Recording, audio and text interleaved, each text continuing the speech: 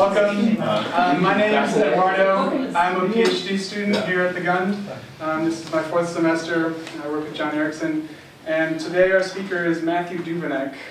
He is a postdoc at Harvard Forest. He got his bachelor's degree in resource conservation from the University of Montana, a master's in forest resources from the University of Massachusetts. Then he did his PhD in environmental science and resources at Portland State University. And after that, he started his postdoctoral work at Harvard Forest. Prior to his PhD, he had a faculty and department chair appointment at Southern Maine Community College. So he has a lot of teaching experience, which from what I've seen shows during his presentations usually. It's nice. So without further ado, here's Matthew Duveneck, and he's going to be talking about measuring and managing resilience under climate change in northern Great Lakes forests. Thank you, Eduardo. I forgot to mention that I grew up in Vermont. And I think this is the first time that I've ever spoken in Vermont, like officially or anything. So I'm excited to be here. I'm not quite sure, but delighted to be here. Yeah, so I'm going to talk about measuring and managing for resilience and some other things. I'll just jump right in. First, I want to acknowledge my PhD advisor, Rob Scheller at Portland State, and my mentor at Harvard Forest, Jonathan Thompson, and another mentor, Mark White, who works for the Nature Conservancy of Minnesota, who I work very a lot with. It's a big help to me. And what I'm going to present is mostly the work from my dissertation, which was funded by the LCC at the Upper Midwest and Great Lakes LCC. But I'll talk a little bit about some of the stuff that I'm doing now, which is more related to Vermont and New England. So the Northern Great Lakes region, not too far from here, is kind of a unique spot. To the northern part of that, there's these kind of boreal systems, and to the south of that are some of these more temperate species systems, and in the middle there's the mix of things. And that makes for an exciting place to study forest change under climate change scenarios, because it kind of falls in this mid-region, this ecotone. Region, not unlike Vermont, it's got lots of wildlife habitat, recreation, carbon storage, water quality, timber, etc. The management history, that region was cut over very heavily throughout the 1900s and continues today. The region is made up of lots and lots of heavily disturbed landscapes through mostly clear cutting, mostly harvesting. Of course, that's changing some now, but it's still a big part of the management story of the region. Potential climate change effects include species and functional group changes, productivity declines, habitat loss, decline in resilience, which I'll talk much more about. The question is, can we manage for that? Do we manage for resilience? And then, along with that, or before with that, can we measure it? And measuring resilience is something that, and defining resilience is something that we've all had sort of a challenge doing. In terms of management, for example, can we just keep doing what we've been doing? Keep cutting the forests down like we've been cutting them down, and let's see what happens. That's sort of the business as usual scenario. Another thing we might do is might set up some of those forests in reserves, not cut them, and put them, expand the existing reserve areas. Another thing we might do is change how we're cutting, or change what we're cutting. Change the patch sizes of the harvest prescriptions, or extend the rotation periods. And then finally, we might change what we're planting after we harvest, compared to business as usual. So these 4 scenarios sort of outline some of the management scenarios that I incorporated into my sort of experimental design, which we'll talk more about. Some of the specific questions I said is, how might climate change projections affect the northern forest landscapes under the current management, what we're doing now? And then, how might tree species diversity, which is sort of a tangent from the resilience stuff, but it's interesting, trust me. How might tree species diversity relate to forest productivity under climate change? And then back to resilience, how might we measure and manage for resilience under these different alternative scenarios? So what I did is I took these two landscapes, northern Minnesota and northern lower Michigan, and these are unique. The two different landscapes are unique in their sort of more, well, of course, one is further north, one is further south. There's a climate gradient between these two. There's also a management gradient. Minnesota has sort of more active management, more sort of shorter rotation periods, where Michigan less so. There's also these different forest ownership. There's this northern area. Let's see, I got a pointer here. There's the Boundary Waters Canoe area. Whoops, anyway, it's up there somewhere. Okay. So I took those two landscapes and I threw at them these 4 different management scenarios. The business as usual management, trying to replicate what we're doing now.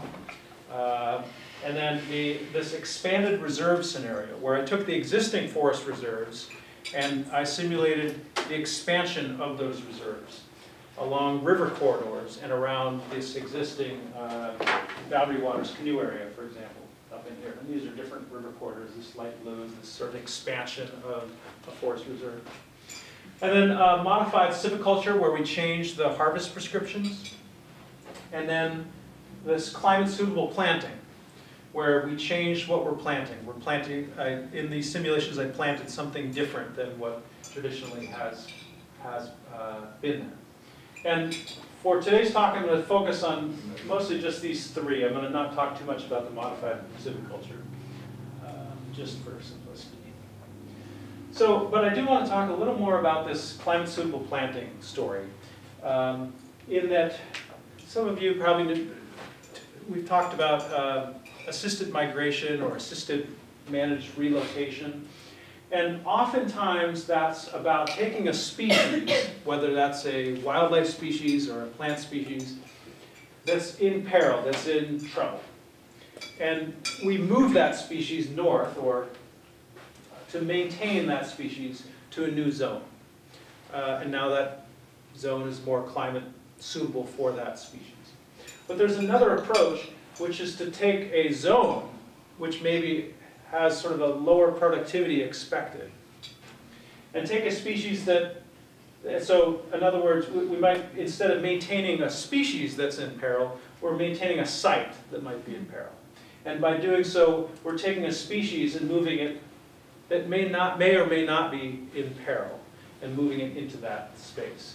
And I think this makes sense in the traditional forestry world, because oftentimes that's the goal, is to maintain site productivity rather than sort of maintaining a particular species. So that was more of the approach that I took, this right-hand side, where these sites are heavily managed anyway, and the goal for those sites is to produce timber, produce biomass, produce wood, where rather than trying to maintain a specific species that might not be expected to do well. So that was the goal of developing this particular scenario, which is controversial, which we can talk more about. I was managing, as I was sort of trying to figure out that scenario, this trade-off between what was socially acceptable and what was sort of a proactive management in terms of the experimental design. And so, for example, if you look at this is the range map of bitternut hickory. And you see, and then my 2 landscapes there. So you see that bitternut hickory is just south of those landscapes, especially the Michigan landscape. And so I said, okay, I'm going to pick that one. It's almost there, just not quite in those landscapes. I'll pick that, rather than picking a species from way down south. in my scenario. So keep that in mind as we talk about this. So I looked at these different management scenarios on the left against these climate scenarios at the top there. So current climate, and then this low emissions climate scenario and a high emissions climate scenario. So I kind of crossed the management scenarios with the emission scenarios. And I ran it through this forest simulation model. So I took the climate data and some soils data from those regions, and I ran it through this ecosystem model, Peanut-II, and a climate envelope model, and produced this maximum growth and species establishment by these different tree species, and put that through this LANDIS-II simulation model. Ran that for 150 years. And the LANDIS-II simulation model, it simulates seed dispersal, harvesting, fire and wind. It's all these different spatial processes that are happening across the landscape. And then at an individual cell, it's measuring or following, tracking a species age cohorts. And in my case, I had 2-hectare cells. And so the successional processes, mortality, growth, establishment of a seed is happening at that site level. So, some of the results. Again, back to this first question, how might my climate change projections affect northern hardwood forests under business as usual management? And so this is these two different landscapes, Minnesota and Michigan, across these 3 different climate scenarios. And you can see that the current climate in white and the low emissions climate in green both follow each other pretty well. And that continued increase in biomass has to do with what? Why is it continuing to increase from year 2000 to year 2150? What's going on there? Carbon dioxide. Well, it's not. I wasn't simulating an increase in CO2. That's a good question. We can talk about that in a moment. Warmer growing conditions? No. No, the warming growing conditions is the red line. That's the high emission scenario. Why is current climate continuing to increase biomass? Back to you have a slower rate of warming. No. Because you're replanting? Because you're still early in succession? That's still early in succession. Remember, we started out with these landscapes that have been totally harvested the heck out of over the last 100 years. And so these forests are continuing to add biomass. And our projections show that over the next 150 years, that those systems are continuing to grow. That's the short story. Under climate change, under high emissions climate scenario, we see a substantial departure from that. We see a decline in total biomass. Good question. Do those climate change scenarios go out to 2150? No, that's a good question. You caught me. They go to year 100. And so I interpolated the last 50 years, and I can talk more about how I did that based on the trend variability for the first 100 years. So I don't think I really understand. So you're saying high emissions climate, aren't we talking therefore about a higher rate of temperature change? And that the climate, the biome is unable to adapt rapidly enough to add biomass because of the rapid change in temperatures? Temperature and precip. And precipitation, okay. Yeah, yeah. Yes, under that high emission scenario. Yeah, yeah. And if you look at even maybe more dramatic, some of the species shifts. So this is looking at that same 150 years, and in this case, just the Minnesota landscape. And we have the current climate versus that high emissions climate scenario. And so we can see, I'm going to shift it forward here, we can see that these different forest types changing over time. And so you can see that there's more of this red, which is in this case is the northern hardwoods species, versus the spruce fir at the top, which is green. So we see a loss under the high emission scenario, a loss of the spruce fir species and a gain of these northern hardwood species over time. And under current climate, we see actually an expansion of the more late successional spruce fir species under the course of the simulation. Again, These are simulations. They're not predictions of a particular site or landscape, that they're meant to be explored as a scenario rather than a prediction. Can I ask another question about this? Yeah. So, what is driving the turnover in the species? In other words, I mean, I could see species not being in equilibrium climate for quite a while, and if there's no mortality, then you won't see a shift. And it's only after the kind of mortality event when you start getting a change in composition. Right, because the species that are growing today, the same trees are still alive. Right, right. So do you have like disturbance that's driving the changes, or? Sure. We have in this case, this is the business as usual scenario. So we have a background wind and fire, as well as the timber harvesting. Timber harvesting is driving the disturbance. And then back to your first question about what is driving the real change, we see a decline. I don't have the data here, but maybe I do. But we see a decline in both that species establishment as well as the maximum growth, the growth potential of some boreal species. And this isn't unexpected. This isn't, lots of others have sort of shown the same trend.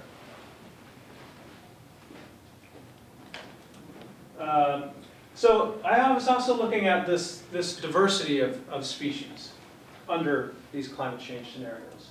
Of course, there's lots of value to diversity: aesthetic, moral obligation, human welfare, and then ecosystem services such as productivity and soil formation, nutrient cycling, water quality related to species diversity.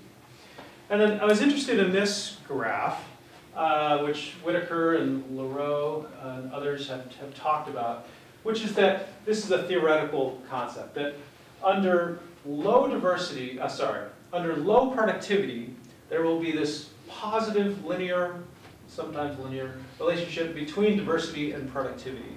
But then under a high diversity, we get sort of a negative slope between diversity and productivity. And that can be explained by that under high productivity, we have competitive exclusion going on, where there's an ability of a single species to dominate.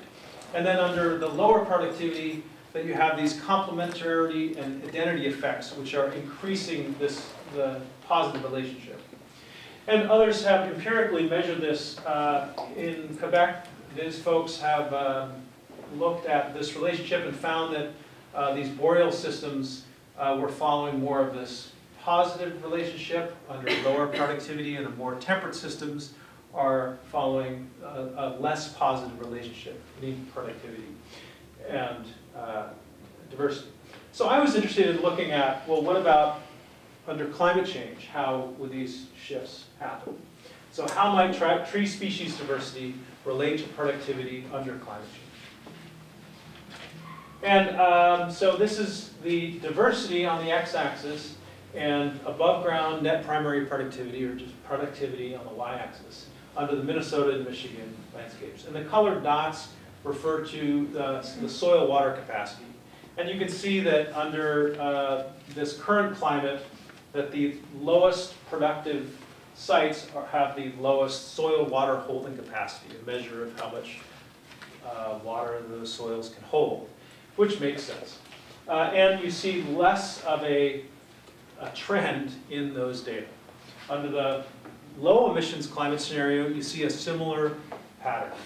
But then under the high emissions climate scenario, I found a slightly more positive relationship between this relationship between diversity, tree species diversity, and productivity over time. And so if that's the case, then what we may have is that under current climate, we may not have much of a relationship between diversity and productivity, but then under a high emissions future, we may see more of a strength in the relationship between diversity and productivity. And of course, that has implications for the conservation of diversity in terms of that diversity may be more important to us in the future. And of course, with that scenario, there's lots and lots of uncertainty. And we don't know exactly, again, this is not a prediction, we don't know exactly where that's going to So then the next sort of step that I took was sort of this question about, well, can we change how we manage for climate change?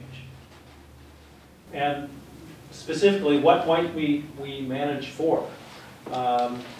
We might manage for resistance, or how might those forests persist to the effects of long-term climate change? Versus the resilience. How might forests recover from a disturbance that's interacting with climate change? And for today, I'm going to focus on this, both of these have something to do with the stability of a system. It's resistance and resilience. And today I'm going to focus on resilience. So Steve Carpenter wrote what I think is a great paper on this concept of resilience. If we're going to talk about resilience, we have to talk about of what and to what.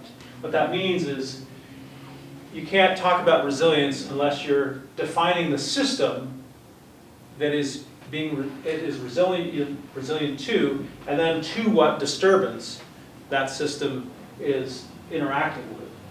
So for example, we might say that this forest is resilient to harvesting.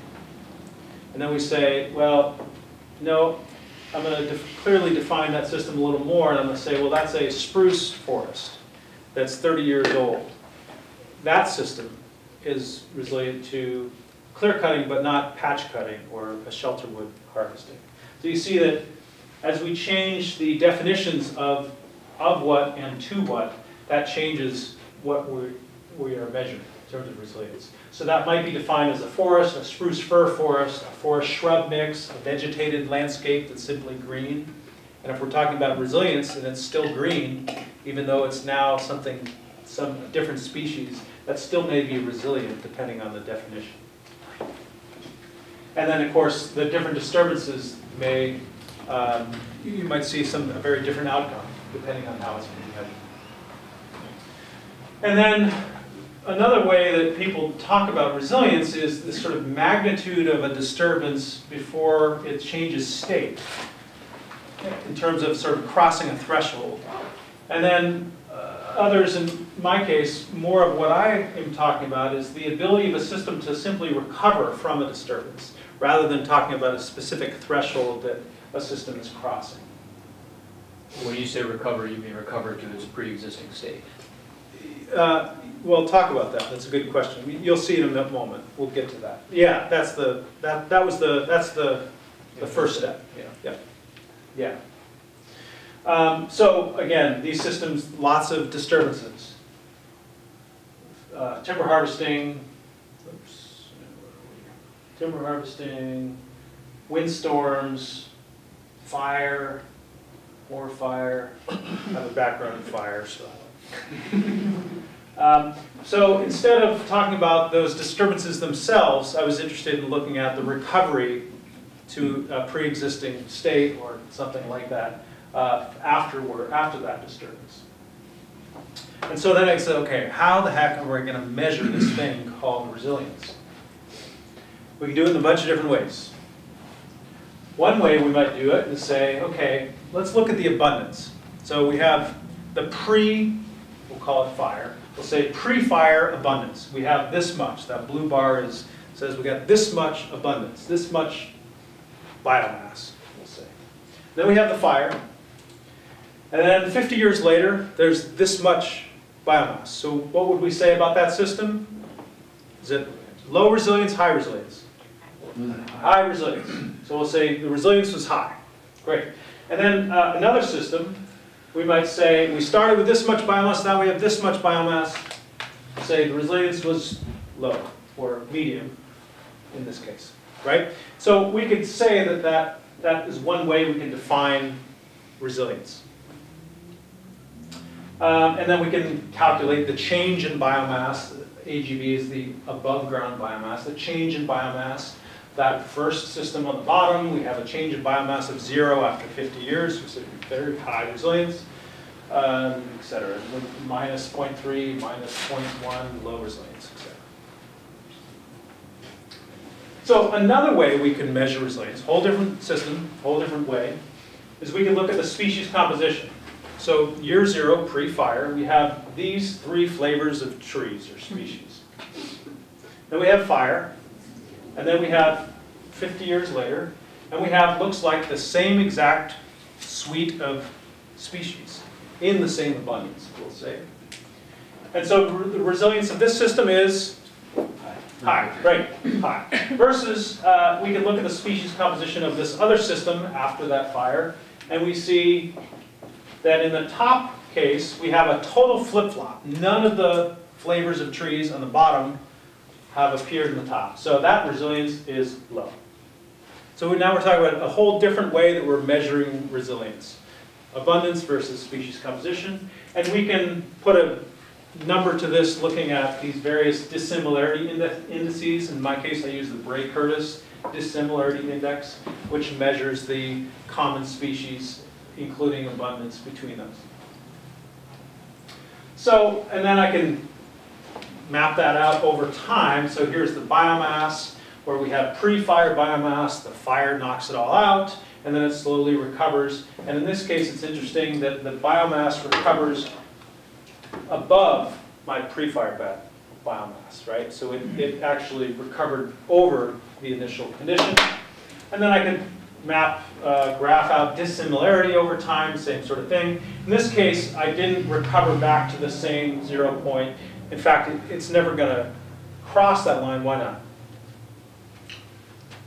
Why might I never get my dissimilarity to increase, in fact, above? More similar. Yeah, because you're never going to come back to exactly the same species mix in abundance. However, biomass, if we're just looking at biomass, we can have more biomass than 0. So I was interested in these 2 measures of resilience, but I wanted to look at them together. I didn't want to look at them separately.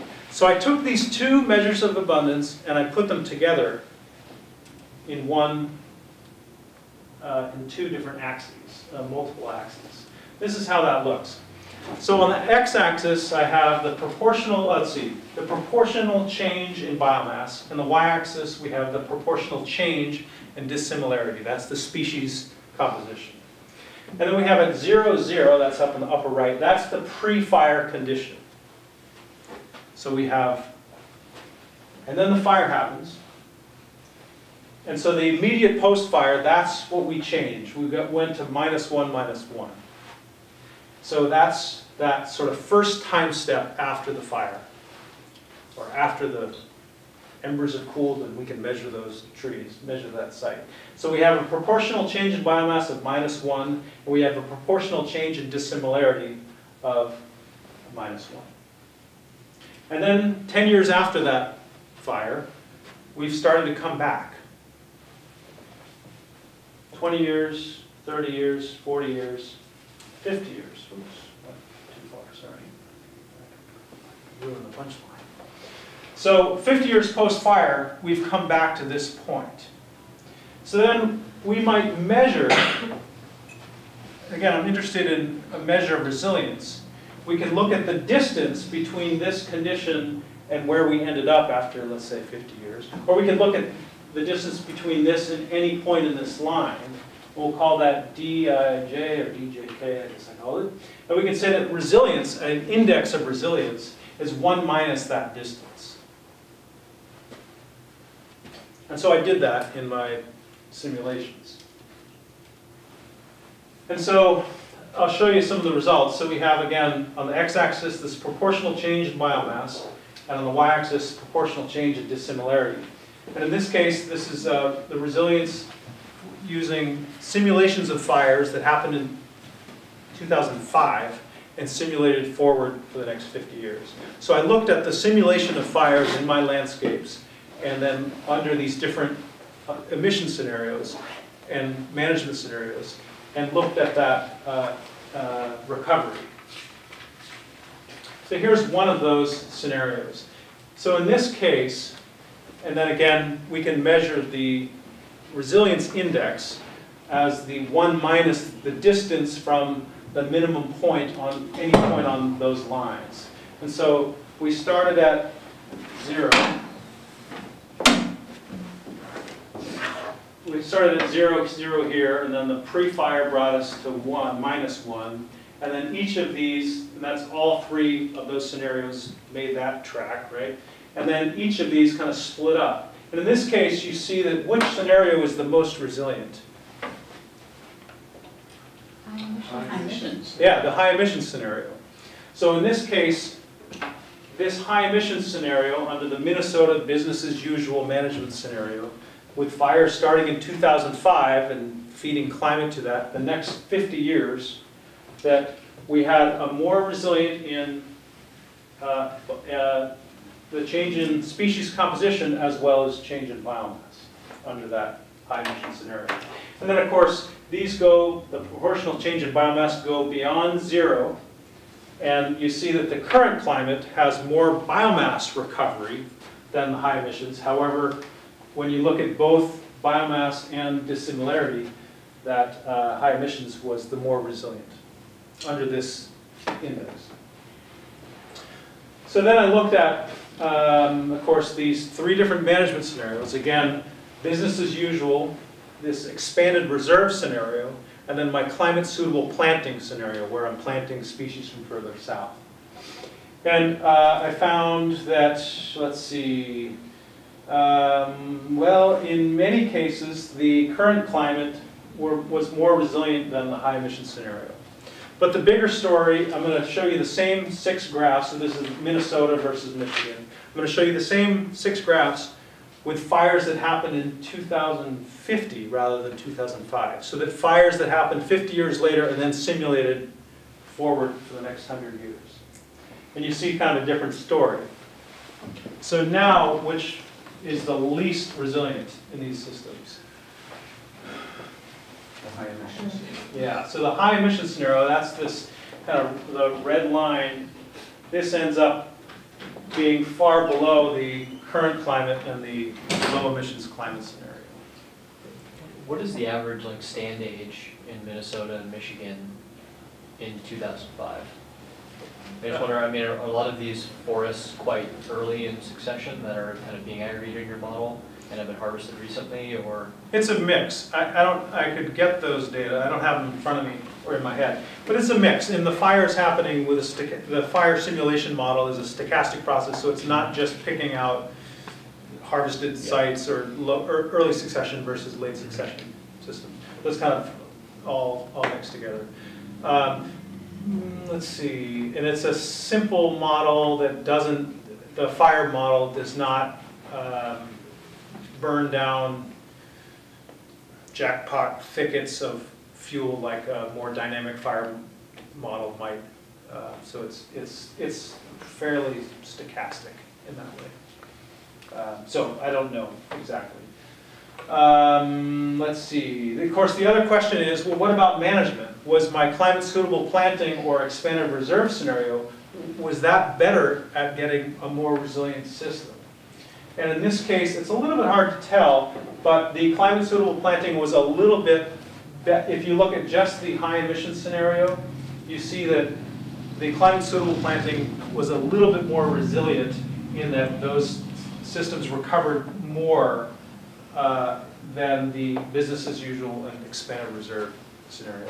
And I measured that resilience, that distance, -1, and found that, although, and there are some statistical differences in my in that climate suitable planting scenario. So I wanted to say that these systems have, these results rather, have been put into action on the ground. So it's not just these simulation results, but the Nature Conservancy, collaborating with these other outfits in Minnesota specifically, have taken these results and been planting species on the ground. And through this project, they have planted 4,000 seedlings, this is last summer, in this experimental design, species seed zone, forest type mix, and then 84,000 seedlings in this long-term monitoring plots. And they planted bur oak, northern red oak, white pine, and basswood in these systems. Some of those species were species that I was simulating. So it's sort of exciting to think that this sort of adaptive management results is leading to some work on the ground. That included 2,000 acres of Forest Service, state lands, and county lands along within these commercial timber sale sites where they're interested in that site productivity. And they protected each of those seedlings from deer. I bring that up just because it's a huge investment to do this sort of planting. It's not just a matter of throwing seeds out of an airplane or something.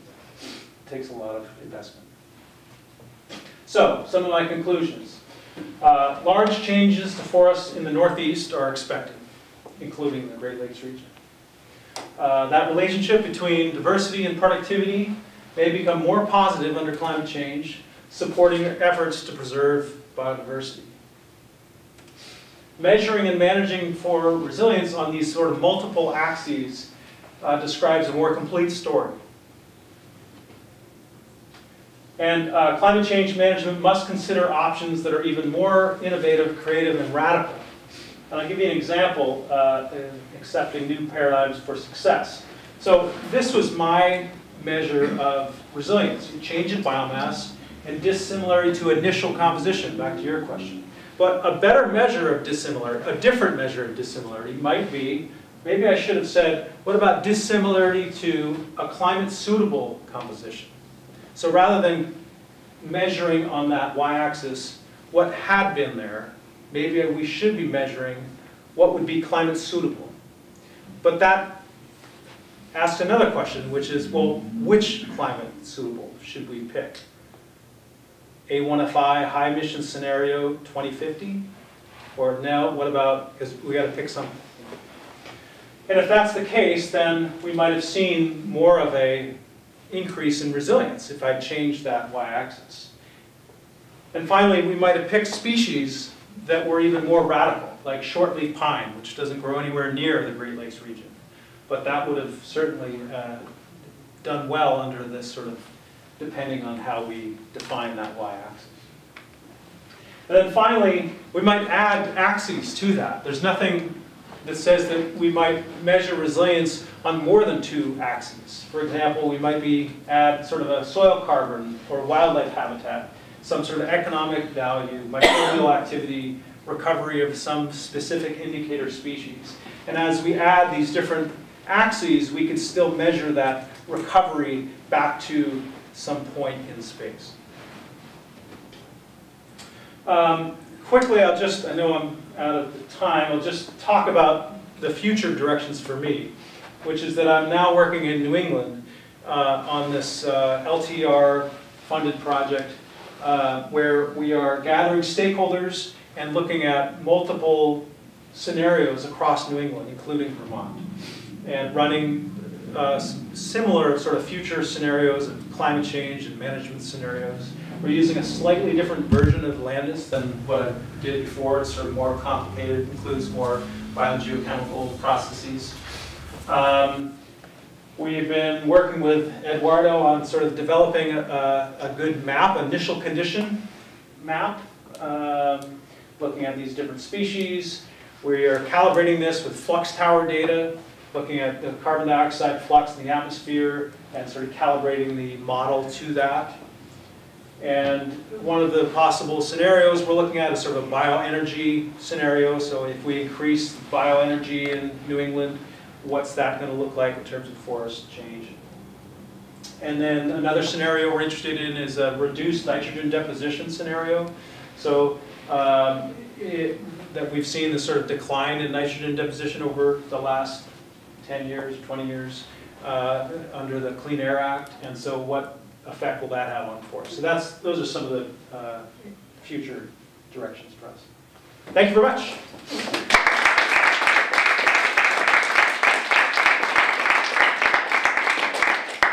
So the floor is now open for questions. Go ahead. Yeah. Can we go back to the slide that correlates productivity and resilience, productivity and abundance? That one with the diversity? Diversity. The one with the sideways bell curve. Yeah. Something counterintuitive in it for me, maybe I'm just missing something, but it seems like we usually like diversity. And this one? Yeah, so wouldn't we expect, no, the one with the fuzzy edges, that was the. You like that one better? That one.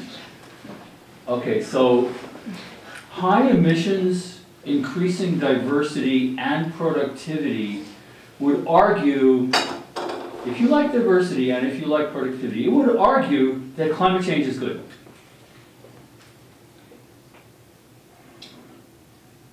Well, except that, well, we see that climate change, and maybe I didn't talk about this. So you see climate change in these scenarios has declined the productivity. If you forget about the x-axis for a moment, you see that these dots are lower in this high emission scenario than over here. So we have a decline in productivity. So if you like productivity, well, we have a decline. Well, then why was the slope positive? Because the relationship between diversity and productivity within these sites, these are ecoregions, became more positive. So there's some dependency question that's arose under that question, that issue. Yeah, I guess I don't understand it. I'll let go. It means that under high emissions, diversity is important for productivity. Under low emissions, not so much. Right, thank you. But if the emissions are high, then more diverse systems remain more productive. And Right. lower diverse systems lose more productivity. Right. And yeah, I assume, yeah. And then under, let me go back. Under the current climate, the stratification of productivity is, in this case, driven by the soil water capacity. The red dots at the bottom, the blue dots are at the top, meaning the higher soils, the more productive soils are more productive. But then as we get into this high emissions climate change scenario, that begins to fall apart. What becomes important, more important in these simulations is this diversity. Diversity becomes more of a driver to productivity. Is there a dynamic component to your soil model in these scenarios, in the sense that, I mean, a lot of your northern forests are going to have significant soil carbon stocks that are partly built up over time due to low temperatures and you know, and basically anaerobic conditions. So I just wonder if that's being factored in as well. Yeah, somewhat yes and no. Dynamic meaning that they're not spatially dynamic. So a soil, soil water capacity change in over 100 years. Correct, in the model. That's a good question. Yeah. Because I imagine it would decrease overall somewhat as you lose carbon, basically as you lose organic matter. You increase respiration Yeah. with warming. Yeah. Yeah, especially under the less carbon, less biomass being produced. Yep, good question. Good point. I had a question on the additional axes that you might propose, and if I remember, one of them was sort of the value of the wood. If these are heavily managed lands, presumably it's the timber companies who are really most interested in your research. And I'm seeing a shift to hardwoods, and I say, well, that's a good thing. Yeah, right. Bring it on. I'm going to make more money. Let's have this shift happen. Yeah. That this, let's see, where would it? Yeah, that they look at something like this. Yes. And they say, yeah, That's great. High resilience. If you're interested in economic value, and you know that a 2x4 made out of, you know that the veneer cut from this group of northern hardwoods is valued more than the spruce fir group, we have a more resilient system. If that's what you're interested in. Yeah. Yep. And there's definitely, that's a tricky thing. And I've been in some meetings where, with some of those folks, and they are interested in that, and they're delighted. And then, of course, we're talking about other non-timber valued systems that have to be Most of this land is owned by timber companies? This is a mix of public, these systems, Minnesota and Michigan, is a real mix of public, state, county lands, as well as some, in Minnesota there's some industrial forest land, in Michigan very, very little. In northern lower Michigan, very little industrial timberland, but a lot of private non-industrial. Yeah. Yeah. That's right. Well, yeah, while you're on this picture, I had a question about the planting in versus the seed dispersal. And so this, when we're looking at it's business as usual versus high emission. So is there no in-planting of different species in this? Correct. These graphs are showing the business as usual, which did not include the planting of climate suitable plantings. But what's the economic viability of planting in? Because I'm assuming most of the regen here in this region is natural regen. Yeah, although there is harvest, there is quite a bit of planting currently as part of business as usual, but it's planting of the traditional species that have been being planted, including some of the spruce fir.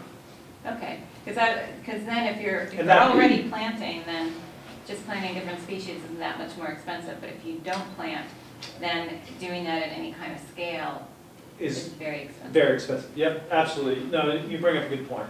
And we got hit by the reviewers somewhat on that issue, that they're saying, well, your experimental design is unrealistic. You're planting all this stuff. You're not these results, but when we ran those. And I would argue that, yeah, it's unrealistic, but they're experiments. And we need to, again, back to that trade-off thing. If you don't plant enough, you're not going to see any result. So we needed to be able to show a different enough scenario to be able to learn something from that. So we planted maybe more than what was possible. Although then we look at that Nature Conservancy example where they're planting the heck out of these lands. So those things are possible. Yeah. So a few questions. So then these simulations are driven by temperature and precipitation, and so were they driven by monthly precipitation, daily? That's a good question. Monthly, not daily. It's monthly. So like monthly means or temperature. Yeah, monthly max and min. Okay, and then same with precipient temperature. And then you use like one GCM for each of these scenarios, or do you use a set of GCMs for each of these storylines? Sure. What we chose was this combination of single GCM and single emission scenario. And then did you do any kind of like bias correction for the particular region for what the GCM predicted, or did you just use the raw results? We used the downscale projections from Kathy Halo. Okay. Yeah. So I guess my point is there's a lot of uncertainty in what actually drives the relationship between tree species and climate, and we're kind of constrained to using these adjusting our PFTs, our plant functional types, to current distributions under current climate. But climate is highly multidimensional. We know through these Holocene records that you have these non-analog communities that emerge, which seems to indicate that we don't really have a clear understanding of what components of the climate trees perceive as being critical. Mm-hmm. And so then when you're driving a forest model like this, using like averages at this kind of scale, I think it's interesting, it's very valuable, but we also have to be aware that there's a lot of uncertainty in our projections and how the system may actually respond. Absolutely. No, I agree with you. We are simulating this kind of realized niche, but what's actually, there's a great deal of uncertainty about where that realized niche will fall. And I agree with you 100%. There's a ton of uncertainty in this. Maybe you mentioned this, but are insect infestations and disease a part of this as well? Yeah, I didn't explicitly measure the dynamics of any particular insect, but I did reduce the growth of a few of them.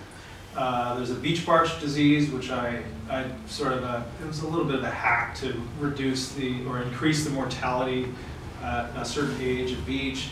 The spruce woolly adelgid, I did something with the balsam fir to reduce it, but I didn't explicitly measure insect or disease outbreaks in the model. But that's certainly an area of future research, and other people are doing that very thing in some of these landscapes.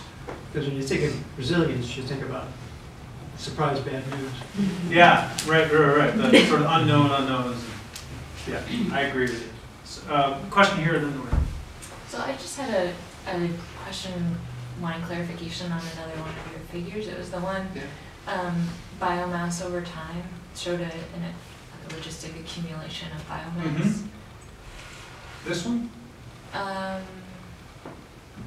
Yes. So is this, so first of all, what scale are these graphs? Are they? Sure. I'm sorry, I didn't talk about that. This is simply the total biomass, sort of aggregated all together across those two different landscapes. Okay. So it's not in this case, it wasn't divided by a meter squared or anything like that. It's total biomass on the landscape. Okay. And not the removed biomass by hard standard. Okay, and so you're assuming pretty much a constant level of regrowth and regeneration. Well, I'm not sure what you mean by that, because it's not constant. It's certainly dynamic in terms of there are lots of different processes happening, including these. This seed dispersal, harvesting, fire and wind, and this growth have stochastic processes that are happening across the landscape. But overall, I mean, overall, you're assuming that doesn't change over time, no? That the regen is constant over time. Regeneration is based partly on this establishment probability, which is a function of the climate and soils at those different sites. And so those are dynamic, spatially and temporally dynamic. Okay. And so regeneration is very much affected by that particular parameter, which variable which changes. Okay. Question over here. Yeah, I'm trying to reconcile a figure you had a couple slides back where you showed the community types under those two scenarios, and then your figures where you showed the proportional dissimilarity and biomass, and you kind of showed it increasing and then dropping off. Right? Mm-hmm. Yeah. And I'm interested in the rate, and if you could go to those figures, the rate of that decrease in similarity between the scenarios, and do they vary? So I guess is your species diversity kind of winnowing down to its climate adapted community to faster or slower? You talk about these ones? I think one more. Yeah, these. So it sort of starts to drop off. Yeah, okay, yeah, thank you. I'm glad you brought that up. So if you just think about the biomass itself, what is happening? You tell me. So biomass has reached, let's just look at the red line, biomass has reached this point, right, and then it starts to decline again. What's going on? It's increasing. No. Biomass. Well, biomass is continuing to increase. Yeah, but your species diversity is decreasing. Or the species dissimilarity. It's not necessarily diversity, but the dissimilarity from the initial condition. What's going on there is that the successional properties of those sites are taking over beyond what was going on from the fire itself. Right. So in other words, we've gotten to this point, and then some successional process has continued to increase the biomass beyond zero, beyond the initial condition. And the dissimilarity, well, maybe we've sort of come to a different successional state, and the dissimilarity has changed. And so that's why I like this idea of resilience as this minimum distance between any point on the line. Which I'm not sure I'm answering your question, but I think it's an important piece, which is that, so the resilience at this point is after 50 years, but in fact, we were closer to where we came from after 30 years in that example. Right, and the difference between your final point under high emissions is a lot less than under the other two. But I guess it's occurring much faster. You're kind of settling into that climax community faster in some scenarios than others. Yeah. That in this case, in the current climate, we've accrued more biomass faster than these other two scenarios. Biomass just being the x-axis. So if each of these time steps is a time step, so that's all of these final dots are 50 years out in the simulation. Yeah.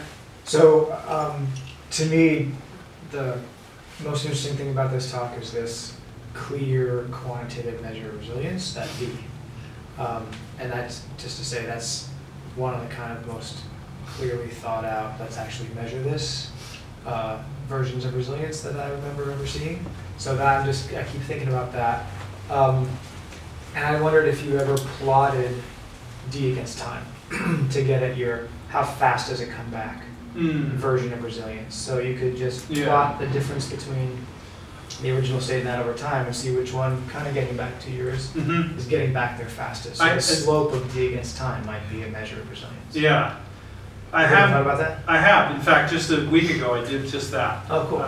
Okay. And I don't have the plots, but you can imagine what they look like kind of by staring at them. Yeah, right. And then the other question is, does dissimilarity, I can't remember your other plots, but this one, it's kind of interesting that dissimilarity is at its closest to the original state at x equals 0, when the biomass is back to where it was.